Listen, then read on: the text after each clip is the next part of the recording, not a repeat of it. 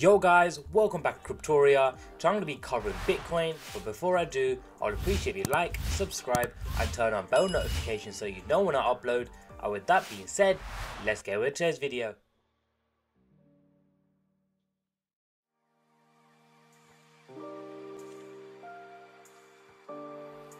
Bitcoin. Everyone's talking about Bitcoin. Everyone's thinking it's going to go to 100k, going to 20k, going back down to even potentially zero.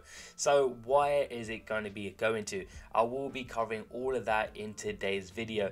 Just before I jump into analysis, I will go over the coin market cap in terms of where it is at the moment. So guys, as you guys can see, current price at the moment is over $51,000. It is up nearly 3% over the last 24 hours, currently 2.39%.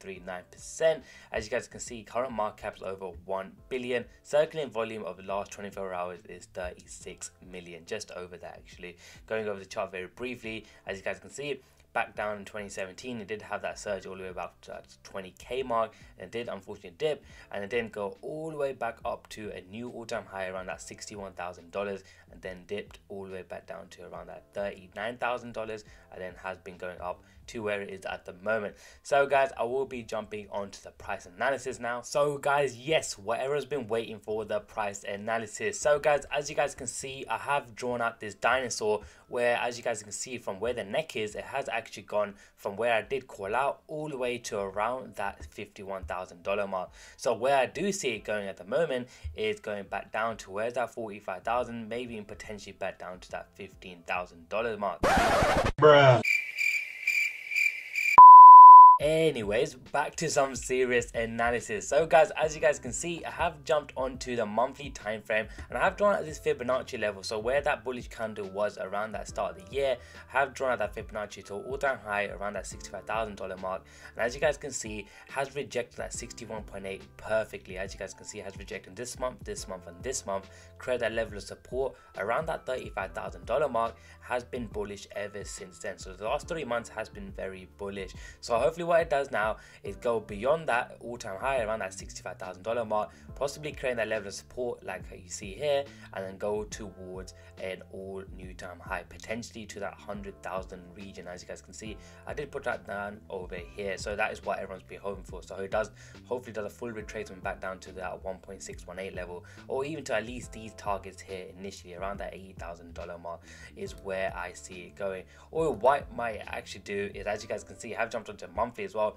and I've drawn out the Fibonacci in the other way as well. So guys, back down where it was in 2017/18, there was that massive rejection, massive dump, all the way back down to the low, back down to around that $4,000 mark. So as you guys can see, I have drawn out here, it was a massive 84% drop. So I have drawn out here as well. As you guys can see, I did draw a fib from that $65,000 mark to that low over here, and then back down here. So what I might do here as well is create that level of resistance support around that 61.8 level, and I might break those levels of supports and go back down towards around that low, where everyone's thinking as well. There is two sides of every story. People think 100k, people think it back down to 12k, back down to 2k, back down to even possibly lower than that. So that is what I'm seeing. So as you guys can see, they might create that level of resistance / support, breaking them, going back down towards that same amount of rejection here. So as you guys can see, that 64.12 level drop back in 2017/18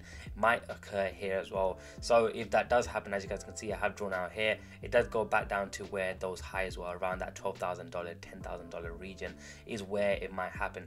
But as you guys can see, those are two possibilities, or it might completely work out as the other one I did mention. In terms of short term, I have jumped onto the weekly, have drawn out 4 short-term analysis just to show you where price might be heading to. So as you guys can see, there was that resistance formed around that $60,000 mark around here where I did create, and that level of support that's been formed here over here. So as you guys can see, that support has actually been broken now, and that resistance right now as well around the $50,000 mark. Last week was doing pretty well actually, ever since you know, that last week's been very bullish and has wicked out that top over here as well. So what I might do, as you guys can see, the week has started out bearish what I might do is create that level of support again before heading towards that continuation, breaking those all-time high. Or what I might do is completely go back in and completely range for a while. Might drop down further, or might completely go back up into this range here. As you guys can see, that range here might happen again here before going up or down. So that is what I think in terms of the weekly. Jumping into the daily, as you guys can see, I have drawn this major trend line here, touch once, twice, third time it did break completely. And what it might do now is just go completely beyond, breaking this level of range over here and create that level of support before that continuation back towards that $65,000 mark initially. So that is what I think. Or what I might do, completely break that, ignore that sort of range sort of motion, break these level of supports over here and go completely down towards that trend line again before creating level of support or resistances before going up or down. So that is what I think in terms of the daily short-term analysis. In terms of the short-term for 4-hour time frame, as you guys can see, is that upward trend. So it is a bit of a sticky situation where if it does follow this trend, it might completely break towards that downside. When I did mention in a couple of videos ago, guys, that upward trend normally does mean it will go downwards. So that is just how it might play out. Or as you guys can see, if it does continue this upward motion, might go towards that $57,000 mark before maybe completely going back down towards that $50,000 mark. But if it does, that's still a good range to play around with. So that is where it might be heading to as well. In terms of really short term, so if you guys do futures with Binance, you know, short term analysis, or even jumping onto, you know, your daily Forex sort of people as well, you could jump onto the hourly as well to trade off as a day trader on Bitcoin as well. So as you guys can see, there was a resistance range around here where I did put in this gray box around that $50,000 mark, $51,000 mark. So as you guys can see, it does seem to be playing out that fib pretty well at the moment. So it does, I did put that low here, that high here. It does seem to be rejecting that level of 61.8 perfectly over here.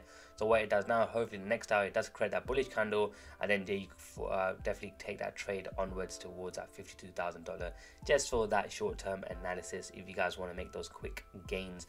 So that is what I see happening in terms of short-term and those long-term analysis as well. So guys, let me know what you guys think as well. If you agree, disagree, I'm always up for opinions in terms of where I see or where you guys see Bitcoin is heading to. Is it the future or is it not? Let me know what you guys think. Always looking forward to your comments as well. So guys, I'll wrap this video up there. Make sure you smash the like button, subscribe, and turn on bell notification for all future videos. And with that being said, I'll catch you guys in the next video.